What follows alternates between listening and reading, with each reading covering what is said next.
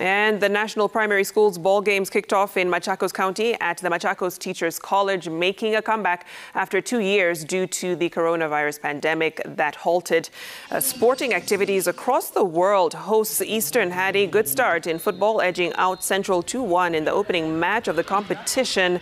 Nyanza were ruthless in a 4-0 thrashing of Coast, while Nairobi were held to a barren draw by Northeastern. Western had no trouble seeing off Rift Valley 3-0.